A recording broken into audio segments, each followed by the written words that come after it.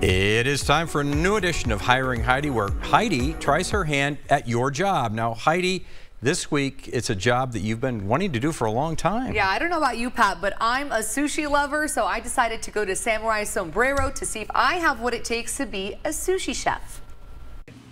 Like most jobs, I had to get my gloves on. Just get some oil? Yeah. Oh, okay. Because this job was hands-on. How much rice? How do I know when that's enough rice?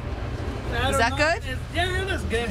I had to evenly spread out the rice on the nori. Oh, wait. I see what's happening. I have to make it look pretty. Yeah, this was the outer layer of my roll. Now for the inner layer. This is hard already. Cream cheese, then cilantro pieces, and the fried shrimp. Okay, so the tail goes in the middle. Yeah. Like Tail this? goes in the middle and the head goes out. Okay. Yeah. Now for the hardest part. Uh-oh. The professional had to step in for this one. This is an ugly sushi roll. Luckily, I had a Mikisu to hopefully help me out. Okay, let's see how it looks.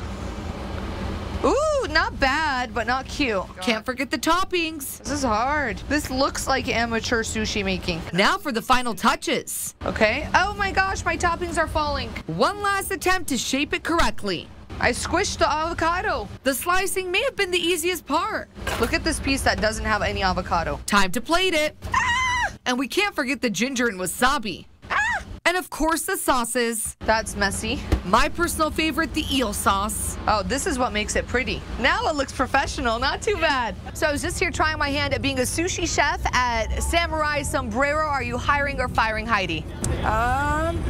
I think I'm hiring. Now it's time for the taste test. Really good. So good. For Hiring Heidi at Samurai Sombrero, I'm Heidi Alagha.